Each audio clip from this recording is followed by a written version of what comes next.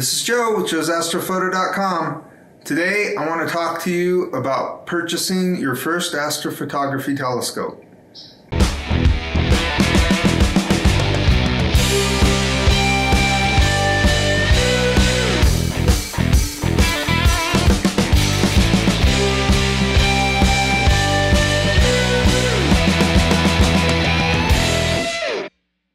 When looking for your first telescope for astrophotography, most places will tell you that aperture is the main thing and the most important thing you should be looking for. Now, I don't disagree with aperture being one of the most important stats on a telescope, but I think that it's more important first that you find the focal length that you're looking for.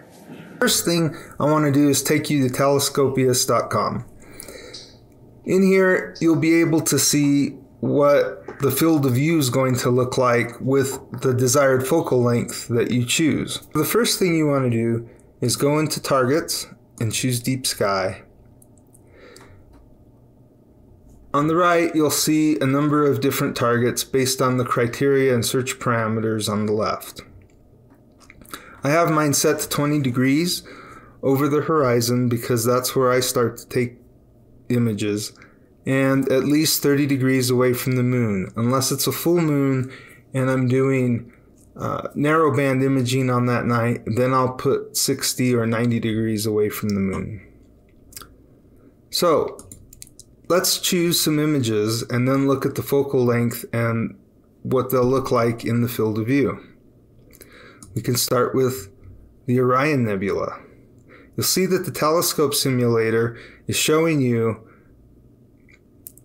the field of view based upon the value that you put in the focal length. Now, my current telescope is not 2032. That's the future telescope that I'm looking to get. So my current telescope is at 559, and it's got a flattener reducer of 0.8. And when we come in here, we'll see that with the camera settings for my camera, the sensor size, this is what it'll look like. And I could get the Running Man and the Orion Nebula in the same shot if I desired. This, to me, is how you would decide what kind of telescope you want, or at least the beginning of what type of focal length that you're looking for. If you're looking to fill the frame with huge nebulae, then you're going to need a telescope with a smaller focal length. However, if you're looking to image some galaxies or star clusters, let's take a look. Let's remove the nebula and look at just star clusters. So in this case, let's pick Hercules, M13. With my current telescope and camera, this is what Hercules would look like. It's maybe 1/4 or less of the frame. With the telescope that I'm thinking of getting in the future, it's got a focal length of 2032 without the reducer. And now this is what it would look like with my current camera, but with the new telescope. So use this tool to decide what targets you're going to image and what that field of view you want for those targets to be. The next tool I want to show you is the CCD Suitability Calculator. Basically, all it does is tells you if the focal length is going to match up with the pixel size from your camera. So you'll want to go to Google and you'll want to Google the pixel size of the camera that you're planning on using with your new telescope. In this particular case, mine is 3.8 microns. The focal length that I have chosen for my telescope is 447, which gives me, in okay seeing, an ideal pixel size. However, As I move up to good seeing and to exceptional seeing, you'll notice that my camera and the telescope that I chose starts to produce softer and softer images based on how well the seeing is. So it's somewhat difficult, and you're limited based on the camera that you have or the focal length that you want and what camera you're thinking of. The future telescope that I'm looking to get has a focal length of 2032 millimeters, and then in using the same camera, all of a sudden now I'm oversampling. I've gone from undersampling to oversampling by changing the telescope out, but yet using the same camera. However, when the seeing's good, which it mostly is around here, and occasionally exceptional, now I'm in the green, and that is the ideal pixel size. So this is another tool to keep in mind. It's not absolutely necessary, but I would also consider this while weighing what kind of telescope that you're going to get.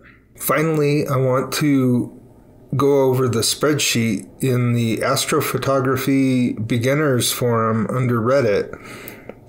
They've made a very nice Google Docs spreadsheet on the available astrophotography refractors. The first group are the ED doublet refractors.